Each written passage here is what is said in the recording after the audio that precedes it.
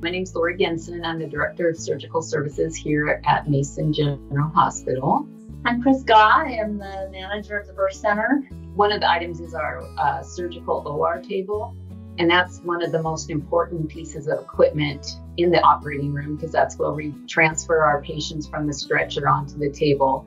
And that table's used to with different pieces of positioning equipment to help the surgeon gain exposure to the site that he needs to operate on. And the tables, a working table is extremely important because you don't want a table to malfunction during a case and have it be up high and, risk of a patient falling. OR tables are extremely narrow, and in order to accommodate everything that's going around, during the patient experience. So we have one table that is almost out of useful life and will be obsolete by the end of the year. So we need to replace that for patient safety and for staff safety also. We are looking at replacing some birthing beds, and these are a specialty item because they actually break into two pieces. So when you have somebody who's laboring, similar to the OR table, you can adjust it into different positions to help laboring moms. There are bars that can attach that go up and over the bed so that moms can stand at the bedside when they're laboring.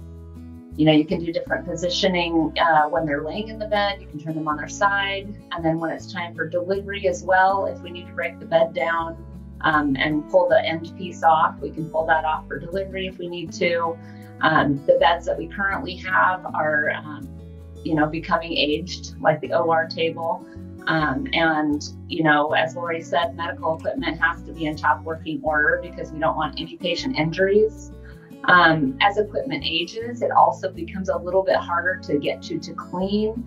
You can have, pieces of like the plastic trim that can get broken, and those things become hard to replace. And rusty. We have control. There's controllers on the sides of the bed, and the faces start to wear on those, and it just gets to a point where it becomes more expensive to repair than it does to replace. And we want, all of our equipment for patients to be safe and in top working order. We have really great community support in Mason County, and we really appreciate everything that the community does to help support us so we can help take good care of them. Definitely. It's really nice to work for a facility that is so, really committed to being involved in community events and supporting our community as well as the community, as Lori said, supporting us. It's really nice to have that, mutual assistance.